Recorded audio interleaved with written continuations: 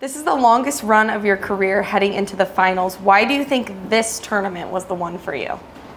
I practiced a lot of singles the last few days, so I think my head was a little bit more in the game than normal. Usually I don't like to practice a lot of singles at all, so that definitely helped a lot. And you're coming off of a win against Annalie and Lauren Stratman. Going into the finals, will there be any mental change for you, confidence boost at all? I'm going to try and keep it the same as always. I've never had a championship Sunday, so I don't know how I'm going to be on Sunday, but I'm going to try my best.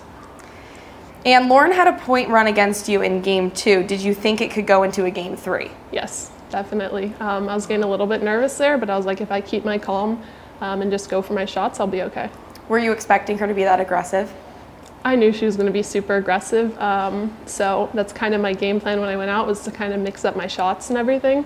So she just started making a lot more towards the end, and I wasn't going for it as much, and I just went back to my game plan. And the wind picked up a bit during your match. Did that cause any disruption at all? No, I didn't notice.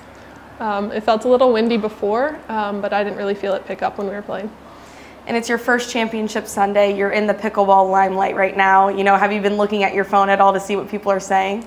So my notifications were going crazy when I finished the match. I just had to turn off all my notifications. I like to go on social media in between matches, and I could not do it afterwards. So the only thing I could go on was TikTok. Yeah.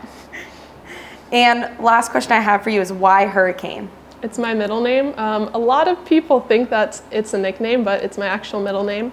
I just think it sounds a lot better, Hurricane Tyra, than Tyra Hurricane. So when I play tournaments, I like to put that name first. And why did your parents make that your middle name? For marketing, for tennis. They literally had me and my sister, so we'd become tennis players. So my sister's Tornado. It's not her actual name, but it's my actual middle name. And switching over from tennis, you obviously have a big advantage. A lot of our pickleball players are transferring from tennis. I can see it in your game, how well you play singles. Do you credit that to tennis? Yes, 100%. One of the reasons I don't like singles that much is because it's so similar to tennis. Obviously, it's completely different sports, but there's some similarities there. So, yeah. Awesome. Thank you. Thank you.